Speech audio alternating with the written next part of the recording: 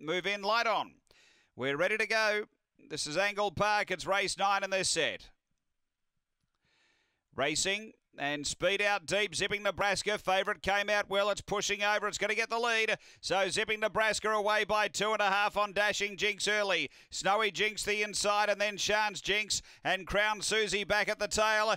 By the judge a lap out and the front runner Zipping Nebraska gets away. Out by 5 on Dashing Jinx and behind those Shan's Jinx. Then Crown Susie and Snowy Jinx. They go to the back. Leader is Zipping Nebraska. Away by 5 on Dashing Jinx and 2 to Shan's Jinx. A big gap away. Crown Susie and Snowy Jinx. The leader is the fave Zipping Nebraska. Racing to the turn. Still 5 in front over Dashing Jinx and Shan's Jinx. It's Zipping Nebraska clear. It was heavily backed and it's going to win well. Zipping Nebraska by 5. Dashing Jinx second.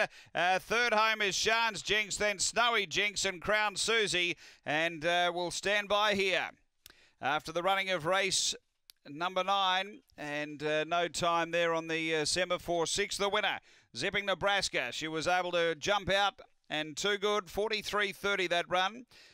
Too good number 6, Zipping Nebraska for Beck Remain with a double.